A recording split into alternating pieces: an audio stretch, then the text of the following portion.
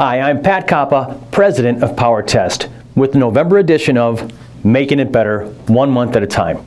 As many of you know, here at Power Test, we say that we like to make it better for our customers, for our employees, and for society.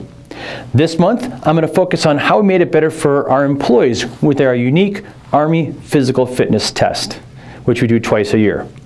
Second, I'm going to talk about how we've proceeded on our lean journey here at Power Test and made life better for our employees and our customers.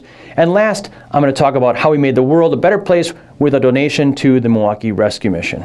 So first and foremost, the physical fitness test. This is something uniquely Power Test. We do it 2 times a year. And unlike other places that might pay their employees for health club memberships they may or may not ever use, we believe in paying for results and paying for performance here at Power Test.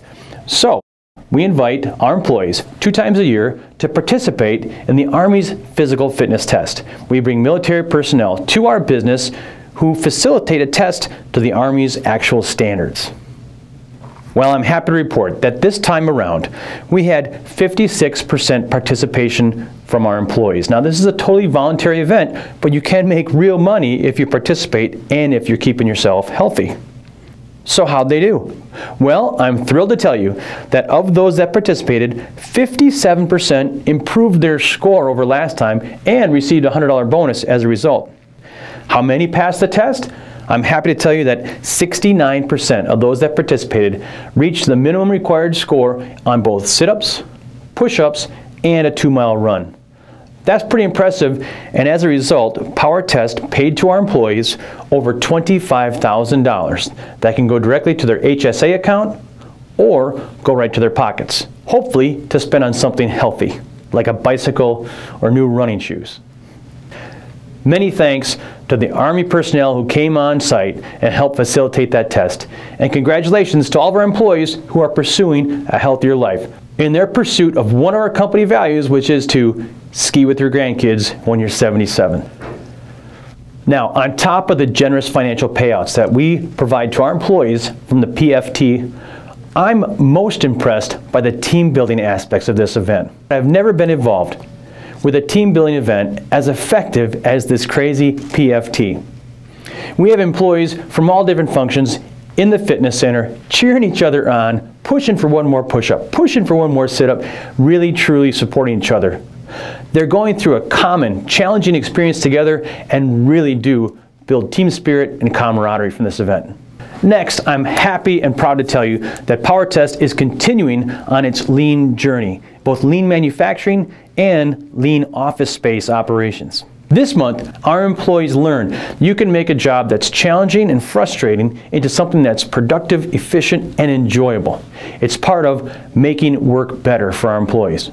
Now, the carryover effect is that it's not just good for us and our employees, it's good for our customers because we can make things quicker at a higher quality level and keep our costs under control.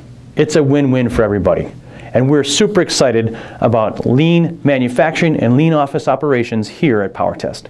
Last but not least, in November, we continue to support one of our favorite charities, which is the Milwaukee Rescue Mission. The Milwaukee Rescue Mission takes people off the street, gives them spirituality, shelter, food, and training, and gets them back in the world as a productive member of society.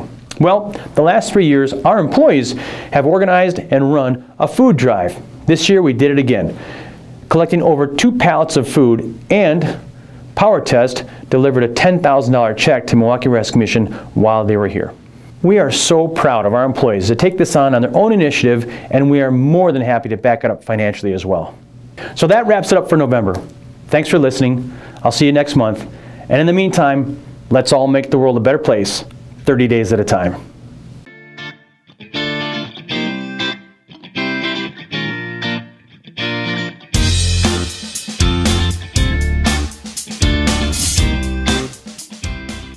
Oh yeah, one more thing.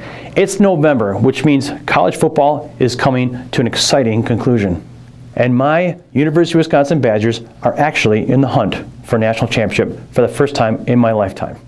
I'm 51 years old. That's a small miracle.